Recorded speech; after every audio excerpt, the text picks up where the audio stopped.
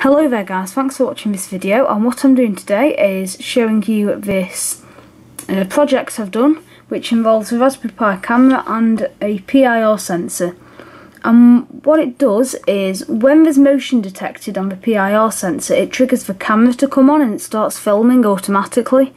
When it starts filming, it alerts you to that by sounding a buzzer and turning on an LED, and then when it's finished filming it'll sound the buzzer again to signify it's finished filming, and it'll turn off the LED.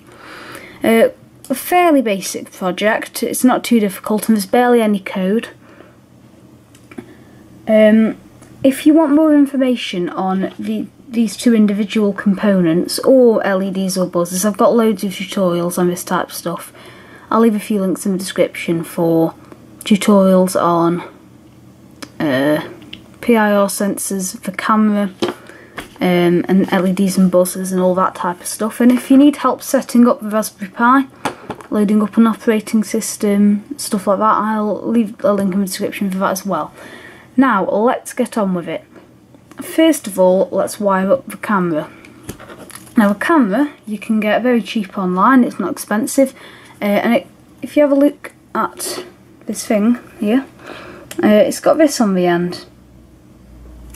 It's got a blue side and then some silver lines. If you look on the Raspberry Pi, I'll change my camera.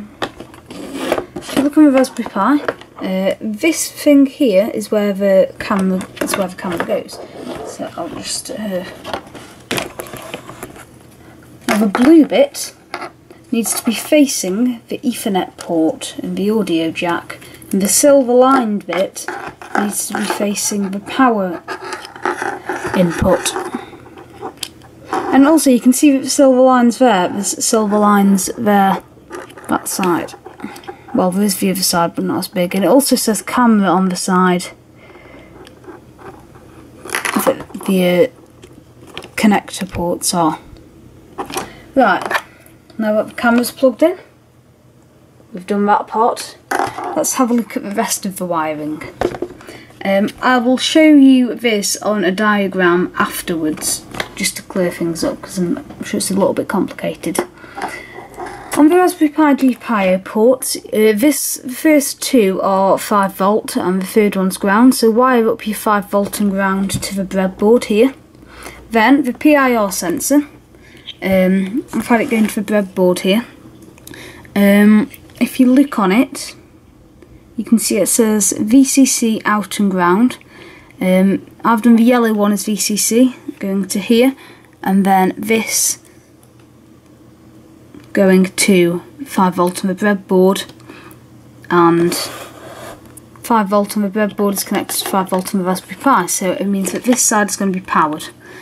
Then the middle one is out, so this is the output, so this will go high when there's movement detected.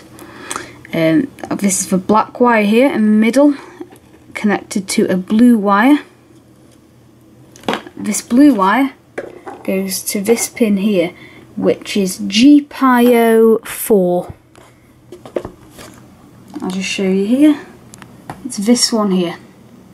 That is the pin that I've got it connected to. Okay, then finally on here, ground is this blue wire which goes to there, and then goes to yellow wire which goes to ground here, and the ground there is connected to the third pin here.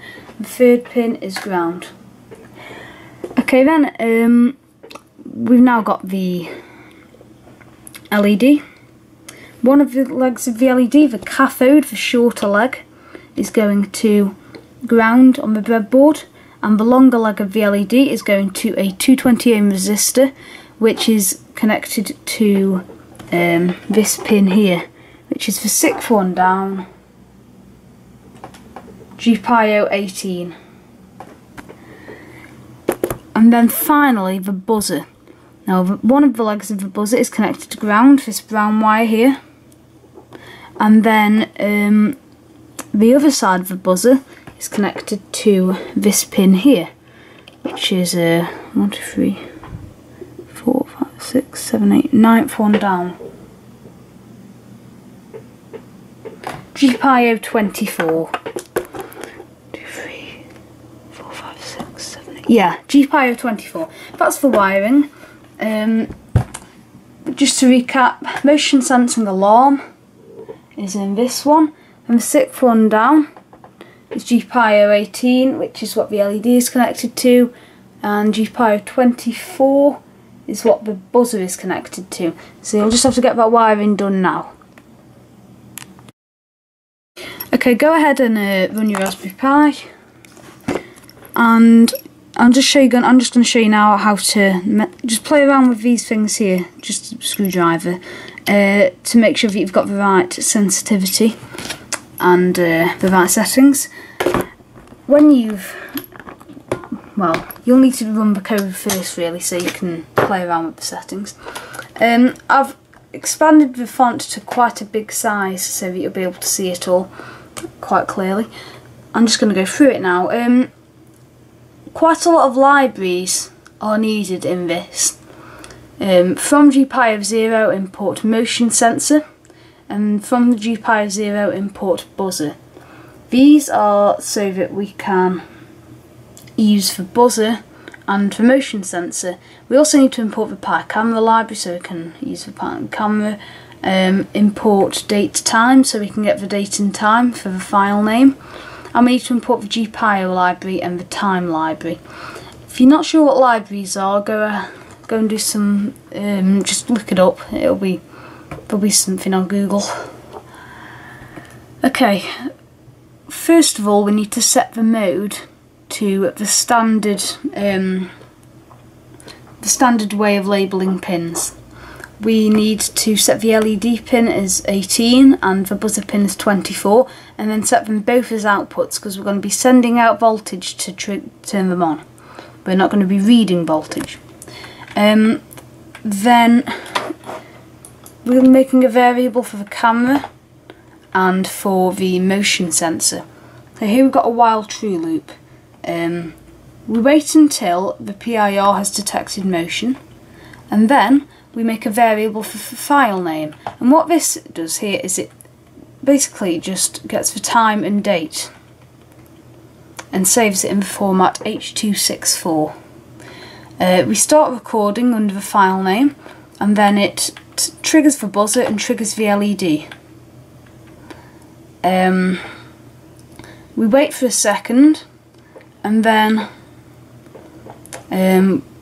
we set the buzzer as off because we don't want the buzzer running for a long time. We just want a quick to tell us it's started. Then we wait for until there's no motion, and we set the LED pin as false, so it's going to be turned off. And again, we need to sound the buzzer just for a second to signify it's turned off. So it's just going to do a little again for 1 second. Turn it on. Wait for a second. Turn it off. Then we stop recording. That's all the code that you'll need, and I'll put it on the blog so that you can copy and paste it if you feel like it. I'm now going to run the code and test it, but this PIR sensor is incredibly sensitive, so I'm going to put it behind my bookcase so that it doesn't get triggered by me moving, and then I'll put my hand behind it and you'll be able to see it working. I have now run the program. It's very difficult to film this and hold the camera so that I'll actually get something decent to show you, and try and trigger this motion sensor. So here we go. Let's try and do this. I'm going to put my hand behind. Here is the motion sensor. I'm going to trigger it. LED turns on, buzzer sounds, and now this is filming, and you're going to see me for a few seconds there. And then that triggered to show that it's ended, and the LED's turned off. I'll just do that one more time so that you can see it in action. I'll trigger it again. LED's on, it's filming. It's turned off because there's no more motion detected. But I'll show you this now. If I keep my hand behind there and keep my hand moving, it doesn't just stop after a specific number of seconds, it carries on until there's no more motion detected. So, you know, it's staying off now, and then I'll just leave it a second. It does sometimes take a few seconds to turn off again.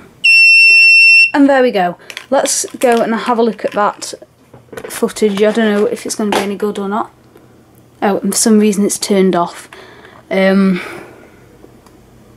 Not quite sure why that happened, but there we go. I'll just cut the video now, find the files and play them. Okay, now what we have to do is try and play them. Because they're in such a weird file format, you can't just play them using normal things. You've got to use something called OMX Player in the terminal. I saved me typing out these long. By the way, they're the files that saved. Not all of them are from what I just did. I've been testing it out, showing a few people, so that's why it's got so many files there. These are the ones that we just recorded. I'm just going to copy them into the terminal. This was to save me typing it all out. Okay, there we go. OMX Player, and then you just type in the file name. Then it'll play. You will have noticed that that played a lot faster, but that's because of a higher frame rate, and you can change that. No problems there. Place that one in and go. This is the other one we recorded when I put my hand behind the bookshelf, and then finally the last one. I've been having some trouble playing this one. I'm not quite sure what's happened. Oh, there we go. Now this one's slightly longer because I kept my hand behind the thing, so you can see, by the way, that the motion detector is there. And it starts. Oh, I've turned it off now. But just so you can see I wasn't cheating, the motion sensor is there. Let me just show you one more time.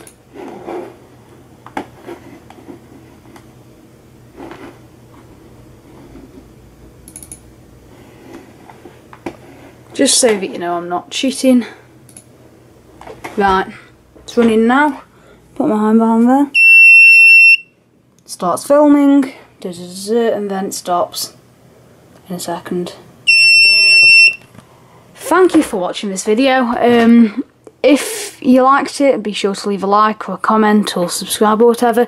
And if you wanted more information on the camera or the PIR sensor and how to control them individually, a little bit more information on them, I've done individual videos for both of them, and I'll leave them in the comments below. And if you want to do Raspberry Pi electronics generally, I've got a series going at the moment, currently on 2 episodes, but I'm doing another one when I can get around to it, probably tomorrow. So check that out as well if you want to start electronics with Raspberry Pi. Thanks for watching, and I'll see you next time. Probably with another Raspberry Pi camera video, because I'm quite enjoying this Raspberry Pi camera. But also soon, I know this is a very long outro, but I just want to say a few things. Raspberry Pi Sense hat. I got this for my birthday. It was quite cool, so I'll do a video on that at some point as well. Okay then, longest outro in the world. Thanks for watching, and see you next time.